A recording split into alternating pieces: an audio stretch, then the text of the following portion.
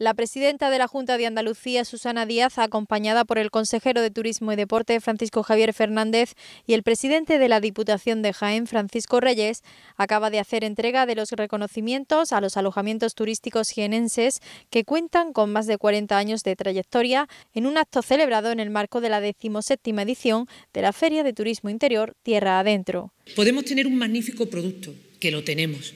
Podemos tener una oferta extraordinaria y muy amplia, gastronómica, una oferta de turismo medioambiental, natural, de turismo cultural, pero si no disponemos de infraestructuras de primer nivel, de alojamiento, de un sector de la hostelería y hotelero en nuestra provincia que responda a esa demanda y que responda a esa oferta, no sería posible que hoy estuviésemos hablando de las cifras y estuviéramos aportando el número de visitantes con el que podemos contar. En este sentido, Susana Díaz ha vuelto a alabar los buenos resultados del turismo en Andalucía durante este año, unos magníficos datos, resultados del turismo de calidad que ofrece la comunidad. Pues eso ofrece Jaén y eso ofrece Andalucía.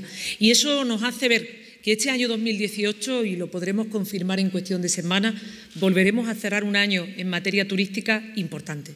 Volveremos a subir. Tendremos un incremento en torno al 5% y consolidaremos uno de los sectores económicos más importantes que tiene Andalucía. El 13% de nuestra riqueza, el 13% de nuestro PIB está ligado al turismo. La 17ª edición de Tierra Adentro cierra sus puertas hoy con la asistencia de 450 empresas expositoras procedentes de todo el territorio nacional.